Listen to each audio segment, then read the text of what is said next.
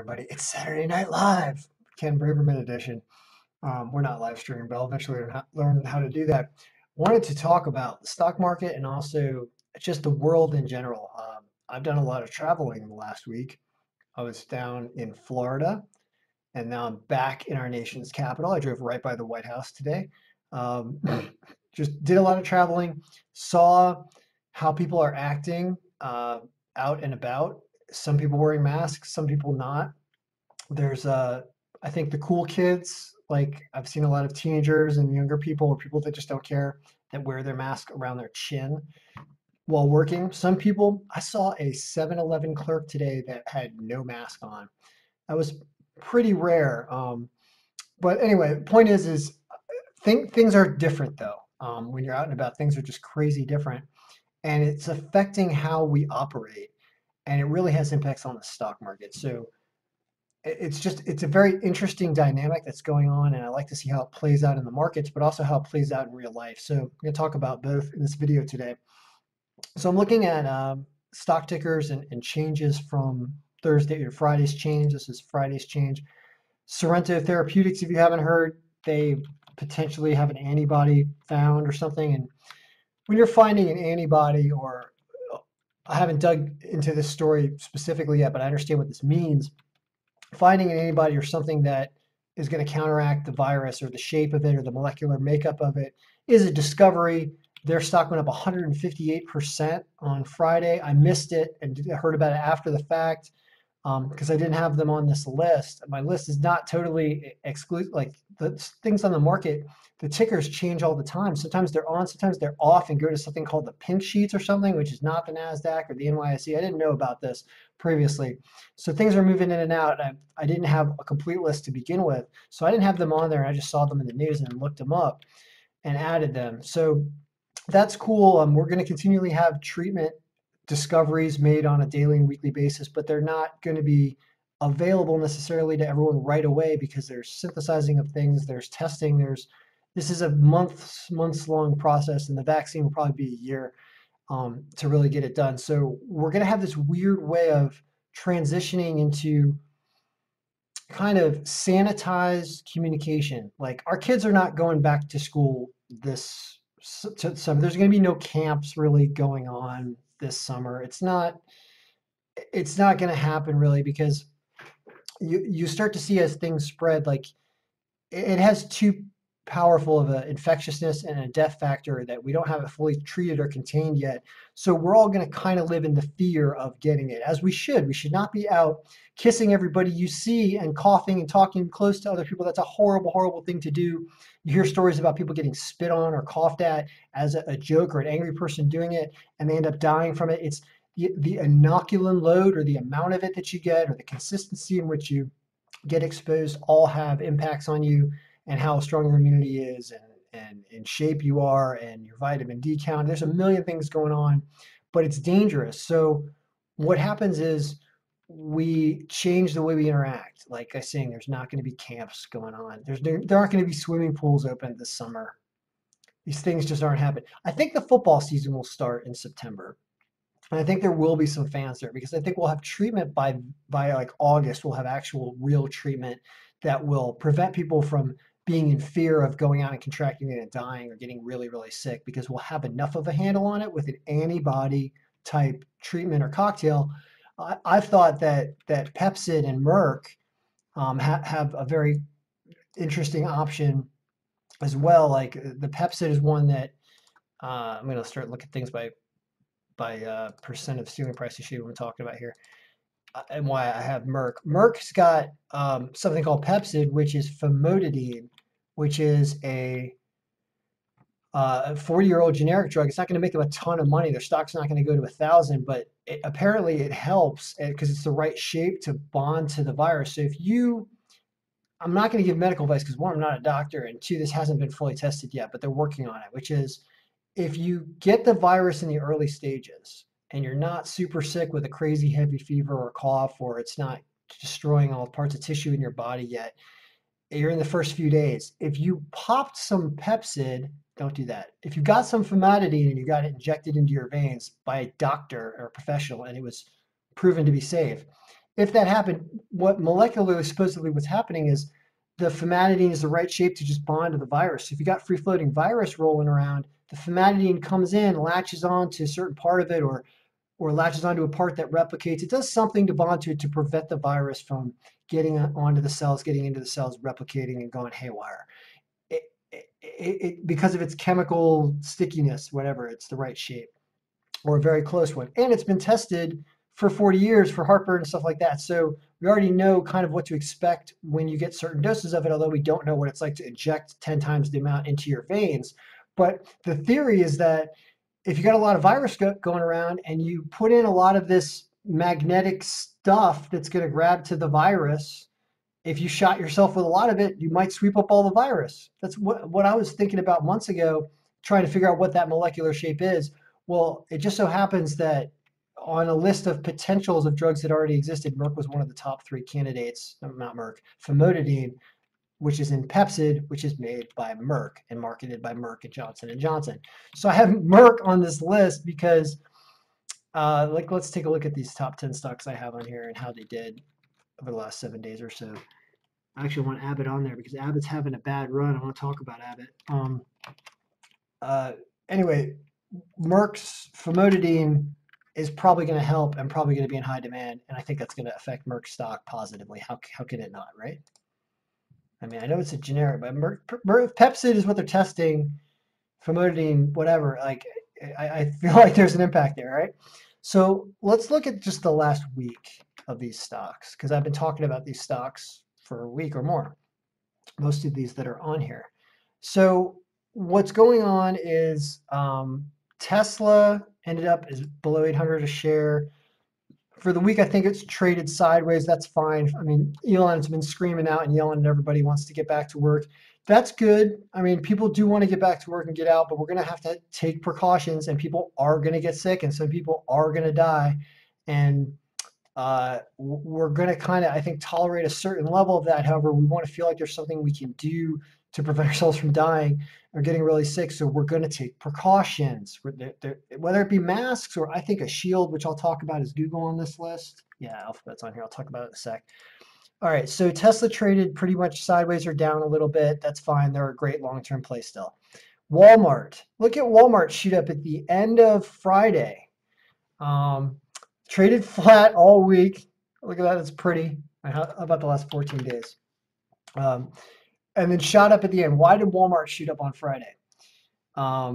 Some people keep raising expectations. They realize that because we are changing the way that we interact, we're limiting the stores that we go to. We want to get everything in one shot. Like going to the store and walking around, especially if you have kids or stuff like that, that is an event now. You can feel it. Like people are concerned. You're not supposed to get in people's space. There's like arrows on the lanes and the aisles. I mean, it's insane. I was joking around with a friend today and I was talking to him saying, you know, when you go to Costco, you feel like you're in basic training in the military. Like people are ordering you around. They get pissed if you don't go in the right lines. You don't want to be standing next to each other. You better have a mask on.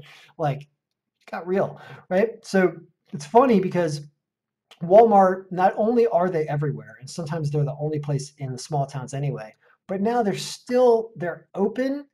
Like if you need toilet paper, I came back to a place where there was toilet paper here when I left, and there's no toilet paper now, and the person cannot get toilet paper. So it's still difficult to get, but Walmart's pretty good about their supply of toilet paper. You probably can only buy one. Point is, people realize this, and Walmart, I have their target price of $150. Watch them get there. There's no stopping them. All right, I got target price of $150. So you see them shoot up a little bit at the end here of the week, but to end up on these last 14 days and really up very nicely on the week. That's the thing about that chart, was how great was that for Walmart to go up there at the end of the week. And I bet you that continues as this trend continues here for the next several months. I think they're getting to 150 by September or August, probably, yeah, right about that time. And that's when you'll see people starting to lighten up about travel because there'll be more treatment and stuff, which I'll get to. But Merck we talked about with famotidine. Google, Alphabet. So here's Google, trades down a little bit on the week, but they're just so strong. I mean, their 30-day trend is probably up. They're they're into everything. And here's my idea. Yeah, look at that. That's a nice trend for Google right there. So Google Alphabet. So here's what I'm thinking. Masks suck. Masks are awful. I, of course, wear one when I should. I saw a lot of people without them. They're actually, I feel like they're not all that healthy either. Like this is the thing. Not having a mask is a bad idea because you don't want to get particulate from other person's mouth in your mouth. You better be healthy. You better be ready to deal with that if you're going out without a mask. You better not have comorbidities. You better not be obese and not have a good circulatory system. Like you better be careful if you're going to go out and live in the world now without a mask because you're going to get exposed to this stuff a lot. Now, wearing the mask though, while keeping things in, I don't like breathing my own air. I mean, has everyone realized how terrible their breath is since they started wearing a mask? Like, it sucks. Have coffee, like, oh my God, have a cigarette and then put on a mask. I mean, it must be death, right?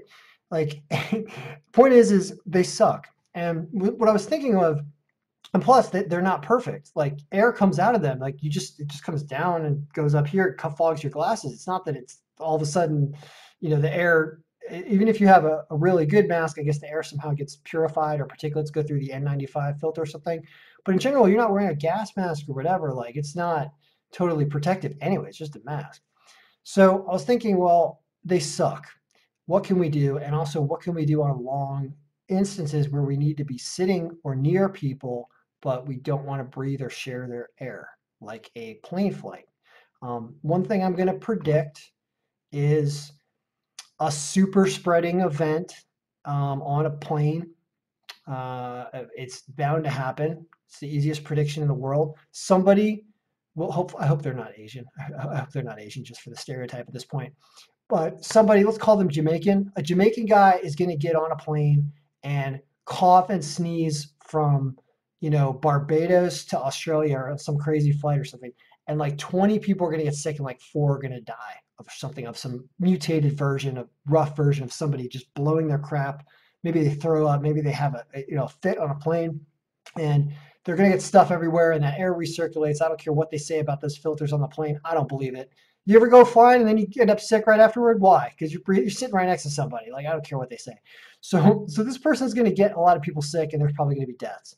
And then everyone's going to get freaked out about flying because it doesn't matter if you're wearing a mask. You're still, if you're in like the shotgun spray of somebody sneezing and coughing all the time, you're going to get exposed. You're going to get it on you. Like you're not being sanitized by like liquid hydrogen when you leave the plane. Like you're going to have it on you. So it's tough to deal with. So people are going to get scared. People are not going to want to fly, or they're going to want to take some type of super precaution. This is where Alphabet comes in. So I think that Google Glass, the old glasses with the computer on it that was like a screen up here. So I never wore one, but I saw videos of how it works. And the old Google Glass thing sucked because it was small and it looked goofy and it didn't work right. And it was glasses and people were worried that you were recording them and it sucked. It didn't suck. It was awesome, but it was before its time. It wasn't designed right. It didn't have enough space also because it was just built on glasses and people didn't want it to be intrusive. Well, all of a sudden now, what the most important thing is going to be on a plane flight is that you don't share air with other people or your surroundings, or the air that comes in is filtered. Well, how do you do that? Well, what if you have a motorcycle helmet type thing? I don't have one lying around, but or a hockey helmet or something. It doesn't have to be that big on the back, but a helmet or a shield that goes down, and then you have like cloth coming out here, like you look like a Saudi Arabian prince, but you've got a full shield on right here. This is a complex helmet device that could be a Google Glass and have a screen and a monitor and a whole bunch of cool stuff that I'll talk about in a later episode. I've talked about it in a podcast before. I won't get into all the super cool technical stuff you're going to be able to do with something like this, but just for its resourcefulness and let's call it a protective shield for a long trip. If you've got a helmet on and it's got a filtration system and a battery, and air that comes in gets purified or cleansed so that you don't get viral. I mean, the virus is so small. It's like 20 nanometers or something across. It's like ridiculously small. So it's almost impossible to completely filter out for it. However, you're going to be able to do a pretty good job of filtering the air to the point where it's going to be exponentially better than just having a mask on, and even exponentially better than not having a mask at all. And it's goofy and it sounds ridiculous, but it makes a lot of sense if you think about, I got to get from point California to point Washington, D.C., and I don't want to drive for a week, although I do want to drive for a week, but I can't drive for a week. I got to fly. What do? I don't want to get sick, or I got to bring a kid with me and I don't want my kid to get sick. How do I'm going to be sure that that doesn't happen? If they got a helmet on that's not airtight but pretty close and got a filter with air and a battery coming in, you could do 6 hours on a plane and not take in anyone's air next to you. I would pay $399 for a Google Shield, or if it's not Google, it could be, do we have Microsoft on here? I want to bring Microsoft over Abbott. I'm going to talk about Abbott in a second, but where's Microsoft? I want them on this list. Let's replace Tesla with Microsoft for a second. But could be the Microsoft window. Microsoft has something called the HoloLens and has the technology like a Microsoft go up to 30-day trend. Microsoft could do this also and have a shield and have the whole thing. Absolutely. They're down for the week, but still up at 183. They're still strong they're strong. So, and they're probably going to keep going. They'll probably hit 200. I actually want to change I had them at 170. I'm outdated. They're going up.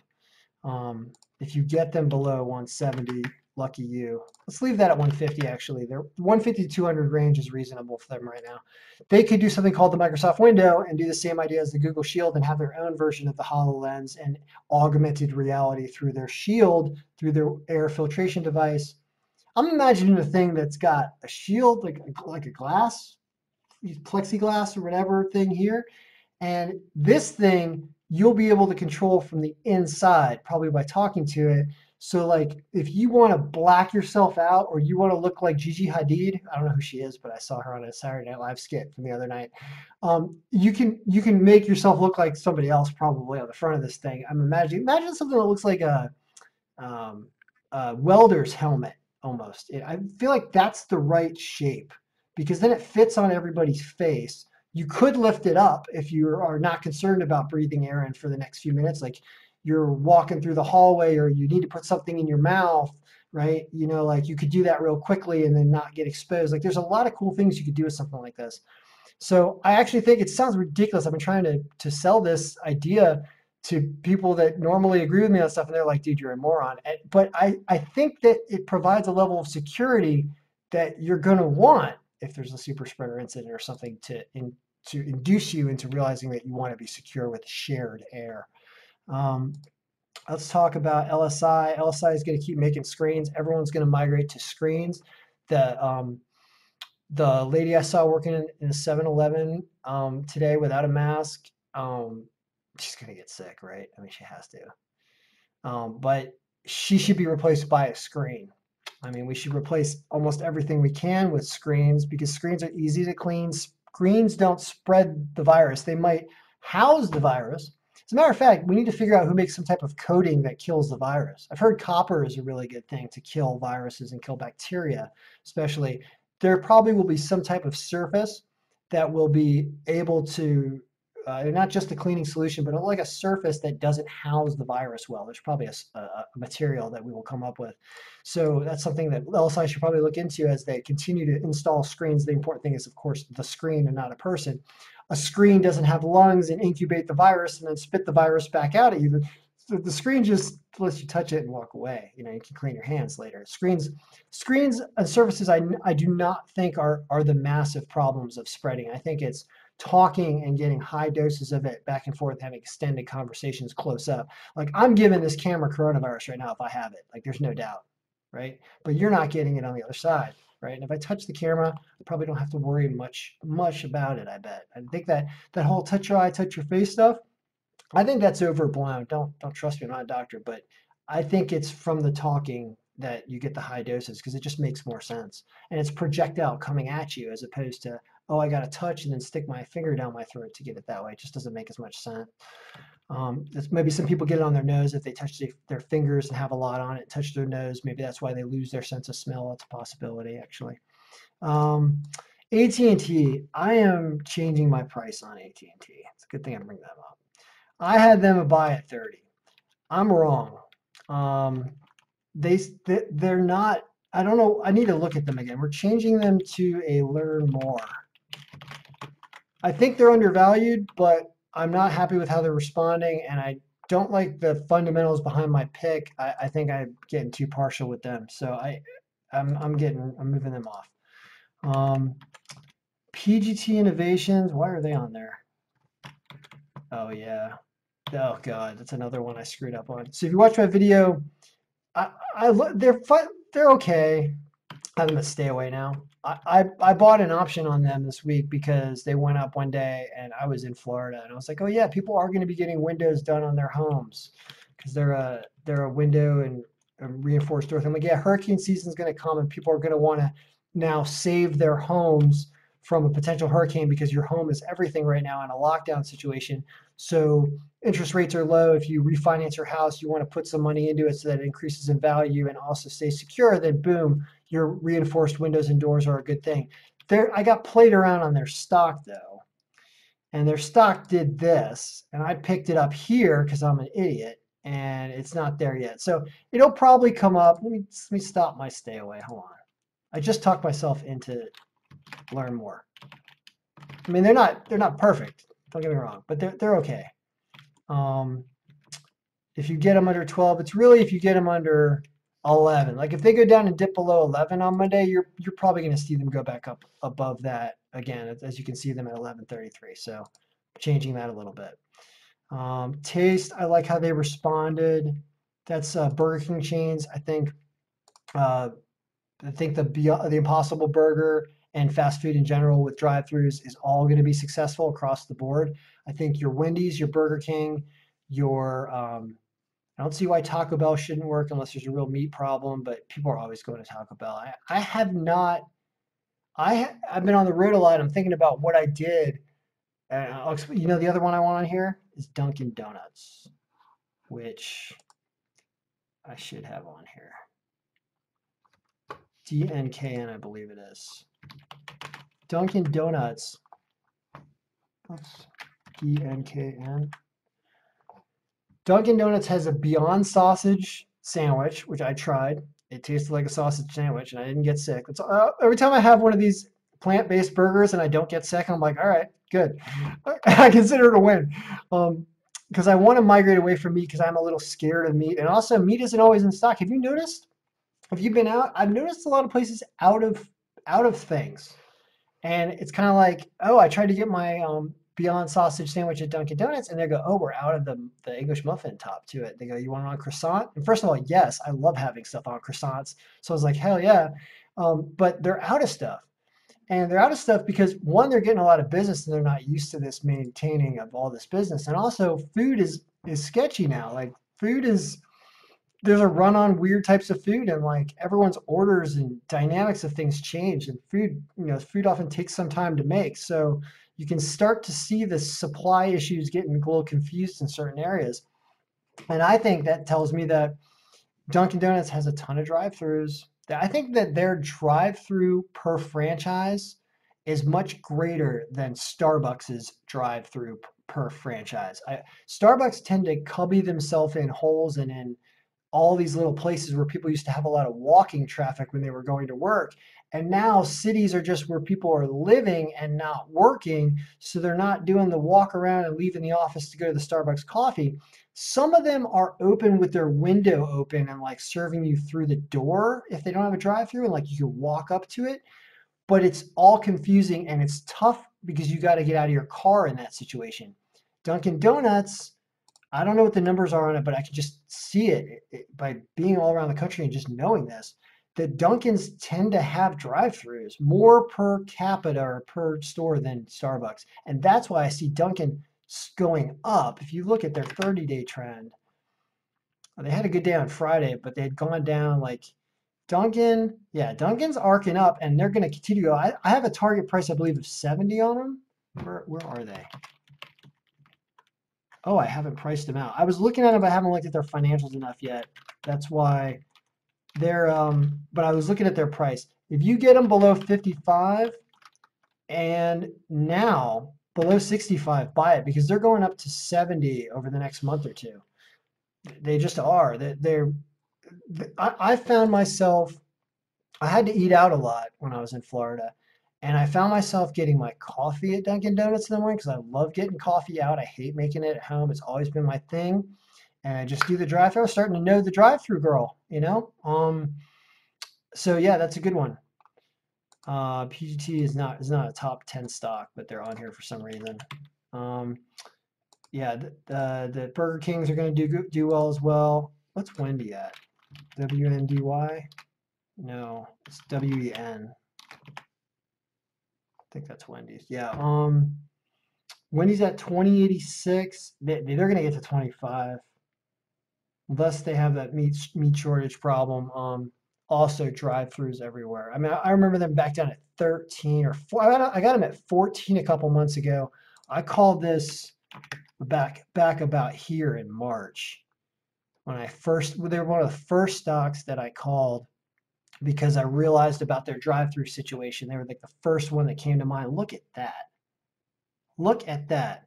And so this is how you know they're going to get to 25 is they have been up there before, right? Like, look at this. They're just starting to reach this 20, that was about 25 where they had been at before the crash. They did not deserve to crash. They're going to be reaping benefits of the coronavirus because people that normally wouldn't go there because they're open and they can do it from the car. And we do a lot of this car picking up drive-through thing. If you are on the road or you're going somewhere, or you're going out and you want something quick, so they're a good grab. They are better than that PG, the other company I had on there. I know it's a super long video, but I'm having fun. Abbott Labs. Okay, so this week I expect to see Abbott down this week. Abbott has some complaints about their quick test not being accurate enough. The complaints on that are semi-justified. It's not enough to throw the test out. You still want to take the test because it does work fast and you're going to get an 80 to 90% accuracy rate pretty much. And the other way around is like 10% wrong where it'll say you have it and you don't. We're going to understand that testing for the virus is probably going to be a rather common thing. And there are going to be so many of them that we're not going to be concerned about one positive or negative. I think we're going to be on a tracking of our health in a manner where we check ourselves more frequently. And so the result of one test is not as damning one way or the other. So I'm not bearish on Abbott. However, there's a lot of I'm a little bearish on Abbott, actually. Look, they're down at 89. See, because their test isn't perfect, but it is quick, and they're still the go-to one right now that's quick. So, and they might adjust tests too, do more work on their test also. It's a tough call. They're getting more complicated. But before a few weeks ago, I would have said Abbott's going to be on the rise up to 100. I think I said that. Now I'm not sure of that at all. I think that they will trade sideways actually while this uncertainty about everyone else getting into the testing market too kind of happens. They're getting a lot of competition. So there is that. I like them. They're in Temecula. I like them. I like what they're doing. I don't want to bash them or think that they're going to go down. But you have to be realistic that I actually, what I had said previously was everyone's going to be testing. Everyone's going to be testing. That's why Abbott's going to go up. That's still true. However, because everyone's going to be testing, everyone's going to be testing, everyone's going to be working on testing and providing more supply. It's the reason why you don't have trouble getting a paper mask right now or the little mesh masks. Everybody has them because all of a sudden we realized everyone's going to need them all the time. So we started making them finally. We responded. So the industry was responding, coming up with tests. And that's kind of going to take away the market share that's available for Abbott, actually, believe it or not, even though the market is growing as we are all going to need more tests. Is there anything else I want to talk about? I hit on a lot of topics. Beyond Meat, where did they end? 134, wow. Good for them. Amazon's too expensive for me, and they're still going up though. Look at them. How did Target do? Target got up to 120. Really? Wow. Let's grab Target. I'll grab Amazon just for the heck of it. let's see if this works. Yeah, okay. So I like to compare Target to Walmart just to see because they're kind of similar share prices, even though the market caps are different. I was talking to somebody about this. The market cap for Walmart is 356 billion and the market cap for Target is 60 billion. So that means that Walmart is essentially 6 times as valuable in market cap sum than Walmart. I was like, well, does that mean there are 6 Walmarts to every Target store? That's probably kind of close to true, actually. Or I don't think it's globally, maybe. I don't know. I feel like it's more like 3 or 4 to 1. But the thing is how much sales are the Walmart doing more than the Target? And I think that is greater than the ratio of the 2 stores together. So that's what's interesting about that. So when you see them at the same price, sort of close to it, you got to realize that a move in Walmart it really requires 6 times as much money or value to move around as does in Target. So is Walmart really getting 6 times as much business as Target? Tough question. Or are they both just continuing to get more and more business because other retailers like I shorted Bed Bath and Beyond because I think nobody's going to go there anymore. They're just going to order online. I'm just waiting for them to go bankrupt. Like boom, like JCPenney bankrupt. I think Macy's is going like stuff starting to pop all over the place because nobody's going to malls anymore. I don't think anybody's going to go to malls. Malls are going to be just as dead as they were before, but they're going to be even more dead. So these 2 are the winners here. And you see the stock. I mean, Walmart didn't go up the last, how many days is that? 30 days. Walmart's down a little bit. But I mean, over the last year, where were they? Yeah, I mean, they're hitting that arc. They're just going to keep going like that. So, and Target is reaching this here, right here. So Target, I guess, took a steeper hip and also steeper dip and also didn't have as much market cap to deal with. So it's easier for them to spike up. Amazon, Jesus Christ. Yeah, they're not. I mean, they are Walmart. Although Walmart has an online presence that's strong, but Amazon is still God to go to. Oh my God. I mean, yeah, right. Beyond Meat's the other one I want to talk about at the end here. I'm conflicted on them. I'm conflicted on them because the Impossible Burger is so good, and the Impossible Burger is made by Impossible Foods and not Beyond Meat. So I'm in love with the competitor's burger. I mean it. Like I never used to go to Burger King. I've had 3 Impossible Burgers in the last week because they're not meat. So I'm like, I don't have to worry about overdoing it. Like it's plant. I feel like I'm eating celery, but it tastes like a burger. So it's not made by Beyond Meat. Now, Beyond Meat, however, is in the perfect space to explode, and they're getting into McDonald's, and everyone's starting to jump on the ship because McDonald's, for example, the fact that McDonald's doesn't have a Beyond Burger or whatever what were they going to call it? It's interesting. What are they going to call the Beyond? Is it Beyond Mac? I mean, I guess Beyond is kind of coining their stuff because they had the Beyond sausage burger at Dunkin' Donuts. The Impossible, it's like Beyond versus Impossible. So I guess it's going to be the Beyond Mac. The Whopper's Burger King, so it's Impossible Whopper. Beyond Sausage Dunkin'. I think they're going to call it like the Beyond Burger or the Beyond Mac at McDonald's. I will definitely try that when that comes out, and then maybe I'll migrate away from Burger King. So you can kind of, although the Impossible Burger is awesome, I don't know. The point is they're in such a great spot right now. The only way they lose out is if their product sucks and meat becomes less expensive again and isn't infected with coronavirus and is all of a sudden easier to make and doesn't create greenhouse gas emissions with cows farting and whatever else is going on.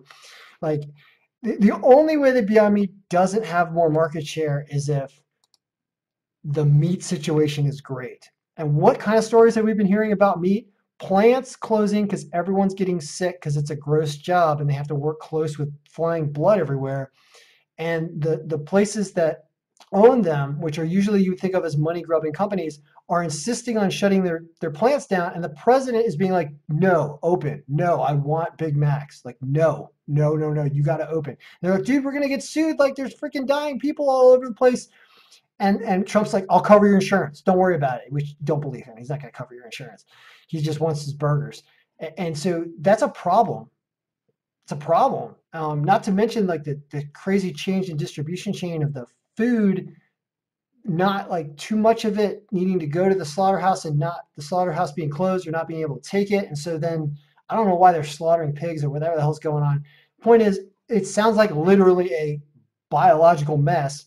And then you've got this plant matter that tastes like meat, and everyone's just kind of like, hey, like if it's cheaper than meat, which is what's going to happen because all this problem with meat, like raised insurance rate and dead employees and people getting sick is going to cause the cost of meat to going to go up. It's going to become more dangerous to work with. And so Beyond Meat wins in two ways. They win because it's arguably healthier. Arguably, there's a really difficult debate. It is not arguable, or meaning I don't have to argue with you. This is totally right. It is definitely safer than meat. I will bet my life on it because just the nature of how it's made and the number of physical, biological organisms, viruses, things that live inside animals and people touching the animals as we're breaking them apart, I guarantee you it is safer to have a plant-based grown protein meat food instead of meat. It is definitely safer. You will take in fewer inborn viruses. Absolutely. That is not even a contest. So Beyond Meat wins on multiple levels, and I've almost talked myself into buying it because you can see that this 365-day high was here back when there was a craze. Now the craze is actually justified. I mean, look at what this company did in the last 2 weeks. I called this. I did the video when it was at 100. 2 weeks ago, right? I think it was about 2 weeks ago. I called it at sort of like its second bottom here, and I bought it at 100. I mean, it went down to 90. I called it at 100. It went down to 90, and then it blew up and went to 130. And I want to show you what that chart looks like. But it has had resiliency, and there hasn't been this sell-off of it. And it's because people are like, wait a minute, like I bought this because I thought that things are going to transfer to this type of meat because of the meat problem. The meat problem has not been solved yet. We're opening up and things are getting worse. It didn't go down, like look at that. That's like 90 right there. Let's go back 21 days. It went, yeah, see, I got it there. It went down to 90, went from 190, and then it blew up, and then it stayed there because you're going to hear about it beyond Mac. I think it's still a buy. I've talked myself into it after really going through it. It's a buy. It's really a buy at 130. Like hopefully it'll have some oscillation and go down, and somebody will take profits because of other problems in the market, and it'll drop below 130. But it's actually going to probably go to 150 when all's said and done as we deal with the meat problem. There will eventually be a snapback a few months from now when everyone tries it. And as we like food for a little while and then we get sick of it. As that works its way out and it becomes a more sporadic thing because we want a burger again or something, it's going to weave its way in as an option for us. And some people are going to eat it religiously. Like I will definitely get a Beyond Meat something instead of going to Taco Bell. I've had bad experiences digestively with Taco Bell sometimes. I mean, I'd like to say no, that I haven't had that, but I know I've heard grade D meat before. I've heard horse meat. I know that's a joke. I know there's no horse meat in Taco Bell, but I've not always had success with Taco Bell, and I haven't had a single problem with the Beyond Meat stuff. So I don't know. I'll stop preaching about it, but it's kind of interesting because what's going on 30 minutes, 40 minutes into this video, is really a discussion of how as much as we don't really think that things are permanently going to change, maybe when there's a vaccine a year down the road and we're not scared about talking close to other people for long periods of time because there's a true non-transmission of that virus much going on anymore. Like we've eradicated viruses before, or closely eradicated viruses to the point where not very many people are not as significant enough to scare us number of people. Like you never knew anybody with measles. I knew it. I had a teacher growing up who had polio when she was younger, and she walked with the two like little hand cane type things. I remember her, and I remember the whole story about the polio. I never really understood polio, the virus, and how it worked, and how it really scared families, and people would come down with it. This is a very, very similar thing to polio in that sense.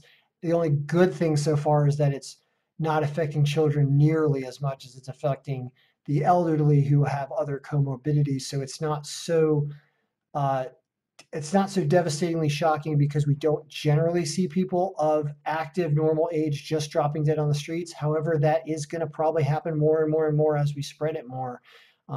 You can't put that genie back in the bottle. So we're fundamentally changing in a lot of ways, and some companies are really ripe to totally explode out of nowhere, like the Beyond Meat. Walmart is set to just become a staple of humanity in the world as like a base supplier. Um, your tech companies that are juggernauts are going to be, because we're doing everything virtually all the time, they're going to be the conduit through that and make money off of it in a million different ways. Your Amazon, because stuff that you order, you don't go out, like you're not going to go out shopping. I got into an argument. I really got into an argument about TJ Maxx. And so I'm going to end this video 41 minutes in, to see if the person watches this. So I argue about TJ Maxx with somebody almost every day. And they're like, I bought TJ Maxx. I see everybody going to TJ Maxx. TJ Maxx is going to get all these secondhand clothes and they're going to sell to everybody and people are going to go shopping. And I keep telling them, like, listen, there's essential stuff and there's non-essential stuff right now.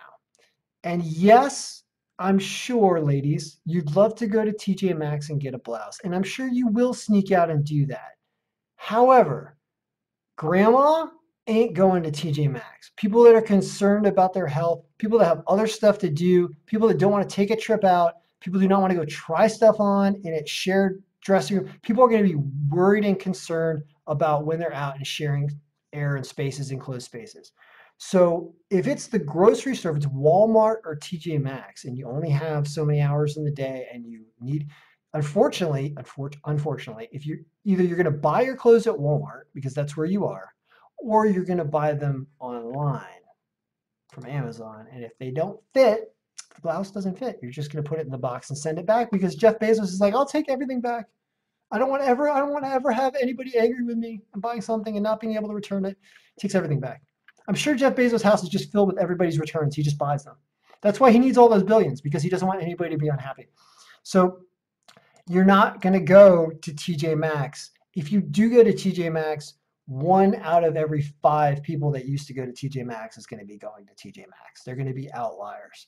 So I see all companies like TJ Maxx, sort of specialty retail, where normally you think people would shop there. They're not essential. They're going to be overtaken by the web or you browsing online to make the purchase instead of going there. So if you're not going to tjmaxx.com, I say TJ Maxx, which I believe is TJX.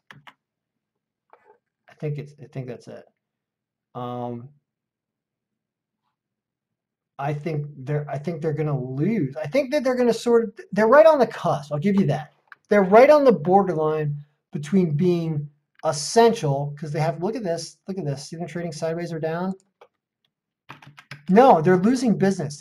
I'm right. They're losing business because not as many people are going out. Yeah. See, they haven't recovered. They haven't recovered like the other ones. Like, look at what Target did, right? Look at Target recovering like this, and TJ Maxx flatlining for the last 45 days or whatever that is right there. See this? It's not sustainable because they don't have the reason to go there, essentially. They need to start selling toilet paper. That's my advice for you, TJ Maxx, is learn how to get toilet paper and tissues and paper towels and have that lining the side of your store. Because you need some essentials, you need your hand sanitizer or rubbing alcohol or something that you can't find anywhere. you got to do something. Because if you want people to come look at your clothes, they're going to need a reason. They're going to be able to. They're going to want to wipe their butt, not just buy pants. Okay. So anyway, that's a ridiculously long video, but I'm just excited because it's just cool to see the world change so fast. I won't even tell you about what's going on with oil and coal and stuff. That will be for another video. But that'll be from a video about stocks to short, not the best 10, but the worst 10. So we're out for now. May all our trades be winning.